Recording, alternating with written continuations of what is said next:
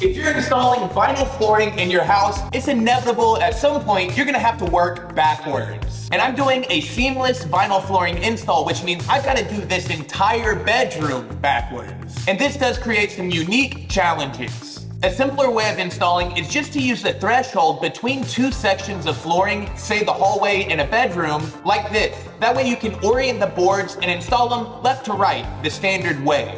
But I think seamless floors are a more premium look, and that's why I want to do them. Before I did anything else, I grabbed a scrap piece of my vinyl plank flooring and I used it as a spacer to trim my door casing to height. This way the new flooring can get underneath it. I also highly recommend knee pads, that way your jeans don't end up looking like mine. It'll also save your knees if you're flooring for more than a day. I've secured my floors in place here while I'm working in other rooms, but it's so awesome how I've got this little bit of my edge exposed. I set up this example to show what it would be like if your seam was right in the middle of your doorway. You'll find that it's really hard to get underneath the other plank. To assist, I'll use a scrap board. I'll work it underneath.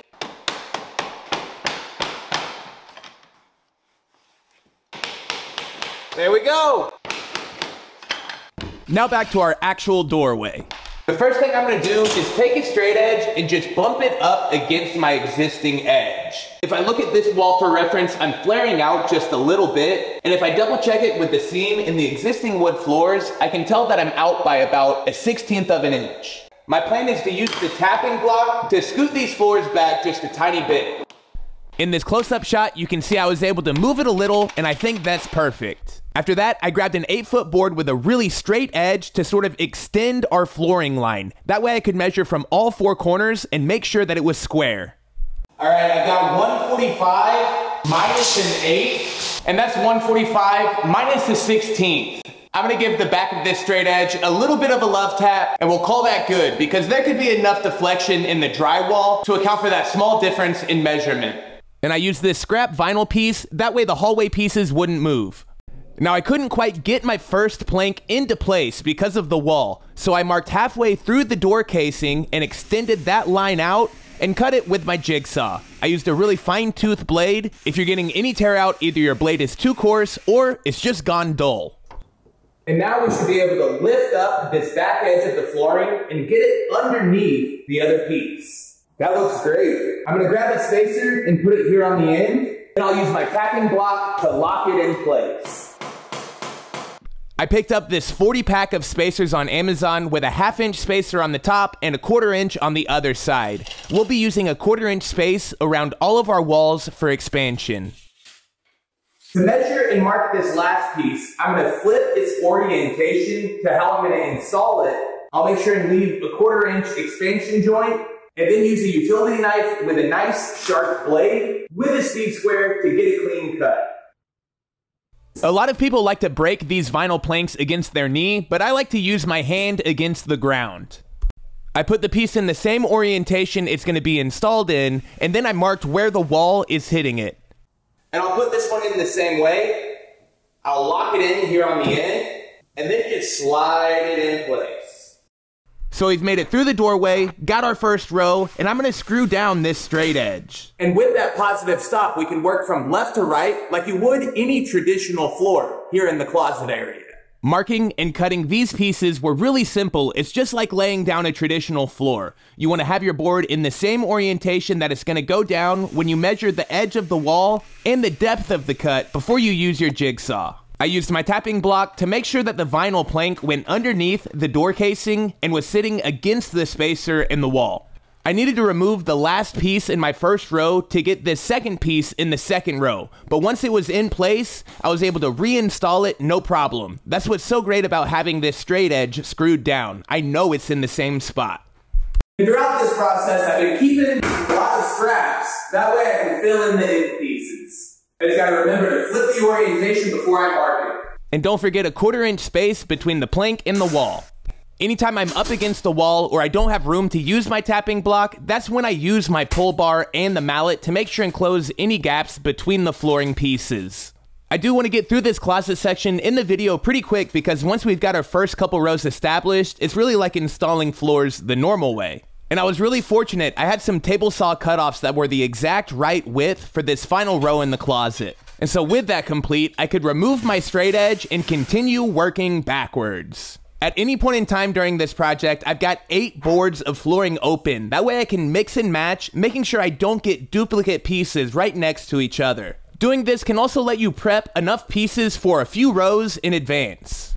Also, be sure to keep looking back 2 or 3 rows to make sure you're not making a repeating patterns or any kind of brick layout, unless that's the specific look that you're going for.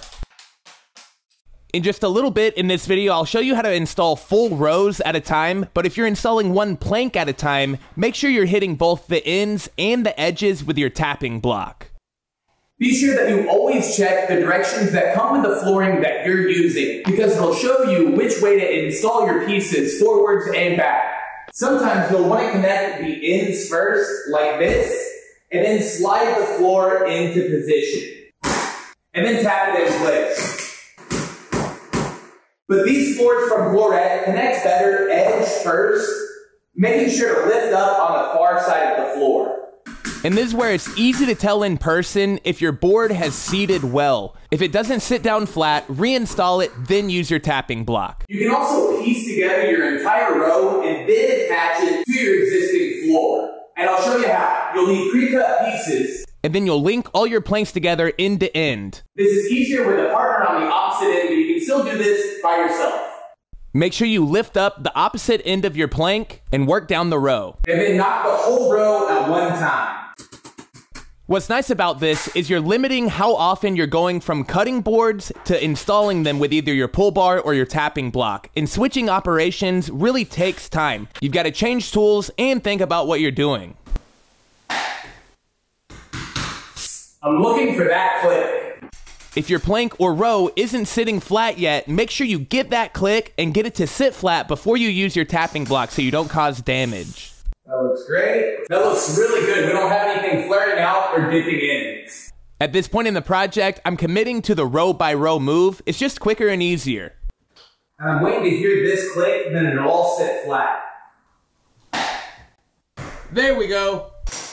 And really quick, I'd like to give a big thanks to the sponsor of today's episode, Squarespace. If you need a website, online store, or just a custom domain, Squarespace is your one-stop shop, and you need 0 website building experience. With Flooret Engine, Squarespace's new website designing platform, it's never been easier to unlock your unbreakable creativity. Just start with one of Squarespace's best-in-class templates that look great right out of the box, and then you can literally customize every aspect from there with their enhanced drag-and-drop interface on desktop and mobile. If you start your online store with Squarespace, there are no limits to the number of products that you can sell, whether that's a physical good, a digital good, or a service product. And if you want to take payments in person, Squarespace has got you covered. By connecting the Square card reader to the Squarespace app, you can make sure that all of your sales, accounting, and inventory are up to date online and in person. So to learn more, make sure and follow my link down in the description. That's squarespace.com/modernbuilds, where you can build out your entire Squarespace site before entering any of your credit card info. And then when it's time to make your site live, don't forget to use my code, ModernBuilds, for 10% off your first site, store, or domain through Squarespace. Thanks again to Squarespace and you all for making these videos possible. Let's finish out these floors. Always remember, when you're cutting your planks to length, make sure that they're in the reverse orientation that you'll be installing them when you're marking them with your pencil. A traditional tapping block like this will work great. Combined with the mallet and the pull bar, it is what you need. And while I was online one day, I picked up this tapping block that you don't need to use with a mallet. But this is just a heavy HDPE block that you can use to tap and nudge all of your planks into place. I've got to say, this thing is really convenient and it's got quite a bit of mass. But what I realized is really cool is I can keep my mallet with my pull bar instead of having to go back and forth, because I always forget to grab it and bring it with me. Now make sure and stay tuned, because I end up having second thoughts on this tapping block.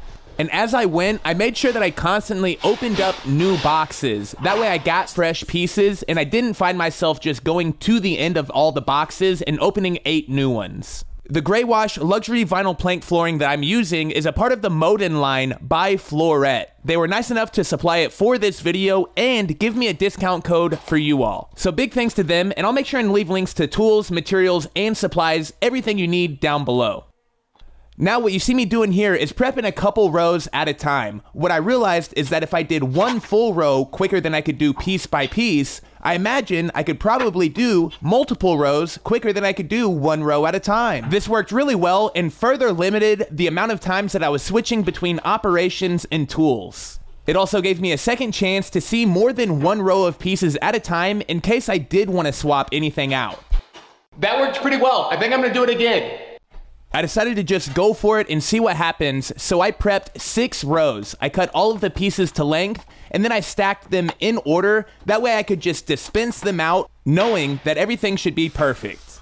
When you're doing this, make sure the ends connect really well. That way it's a solid row and that they move together instead of separating when you try and slide them underneath the existing floors.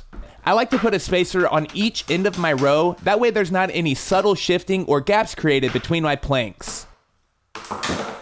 That's the second time that this has happened using this tapping block. It happened to this piece too.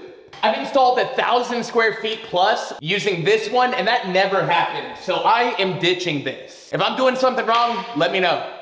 I seriously was disappointed to move back to the traditional tapping block just because the other one was quicker, but if I'm going to be breaking planks, I don't want to be using it. Oh, but if you know why that was happening, please let me know. All right, I've only got a couple of more rows left, but the sun is setting. I think this is a good place to call it for today. It's been very productive, and we'll get everything wrapped up tomorrow.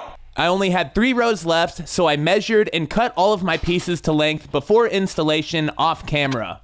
As I approached the wall, I kept using the tapping block and my mallet to make sure that the edges were connecting well, eventually incorporating the pull bar too.